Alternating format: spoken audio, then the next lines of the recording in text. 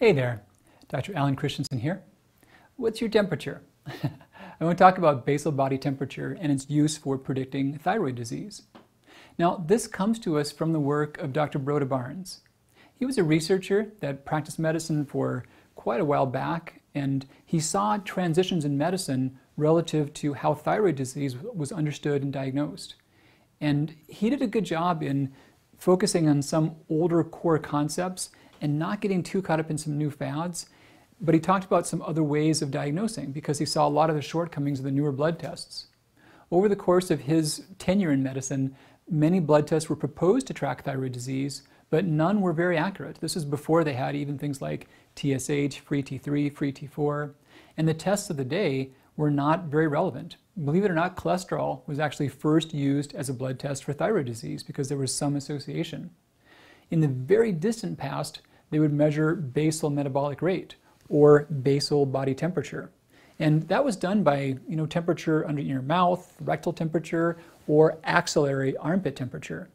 And the truth is that at the extremes of thyroid function, yes, your thyroid often does cause changes in body temperature. If you're very hyperthyroid, like hyperthyroid storm, the temperature may run higher.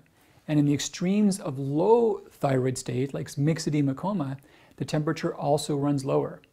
Now, Barnes thought about this, and he argued that between those extremes, temperature was strongly associated with thyroid status.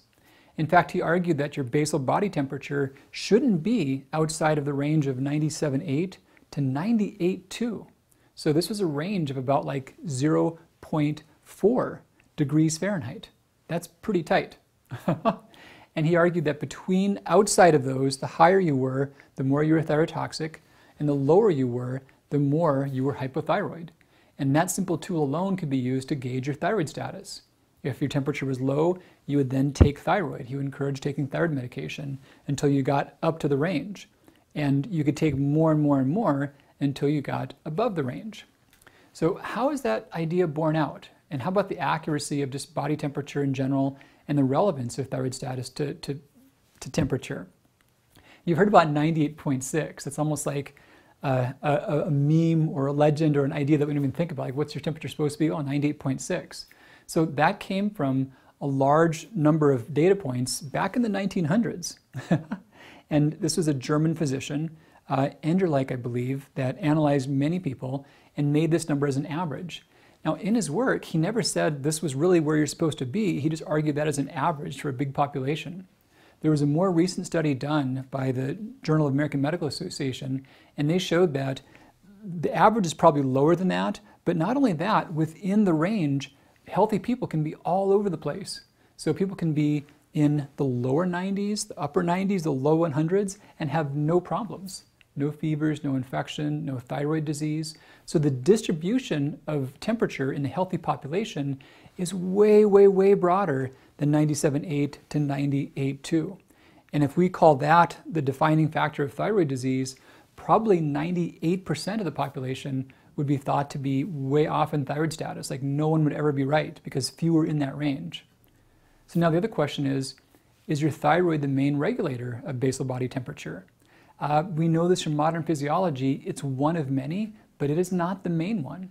We think a lot about many other hormones and messenger molecules. We've got leptin, epinephrine, norepinephrine, cytokines, and also many other factors like season, time of day, diet, menstrual factors, circadian variations.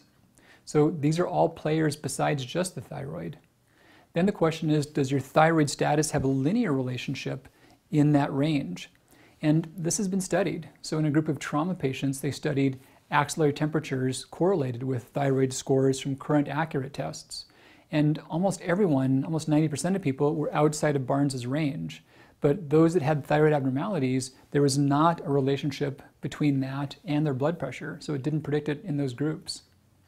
Then the question is, are you only thyrotoxic when your temperature goes up? In other words, is it safe to take more thyroid medication until your temperature elevates above 98.2? And unfortunately, that's not true. So with hyperthyroidism, there's one version called thyrotoxic storm. And that is so bad. That is literally emergency room, barely going to make it. And in some cases of hyperthyroid storm, a fever shows up, But it's not that when your thyroid dose gets higher, you make a steady track up towards hyperthyroid storm before it goes over the edge. So big picture, basal body temperature was a useful thing from history. It is a helpful way to track fertility and menstrual changes, your menstrual cycle. You can see shifts in that, but not a helpful tool for thyroid status. Please check out references, and please know that your temperature is important, but not everyone has a high one, even if they're healthy. And you can't rely on it alone to say if your thyroid dose is safe or not. Dr. Christianson here with you. Take great care. We'll talk more really soon. Bye-bye.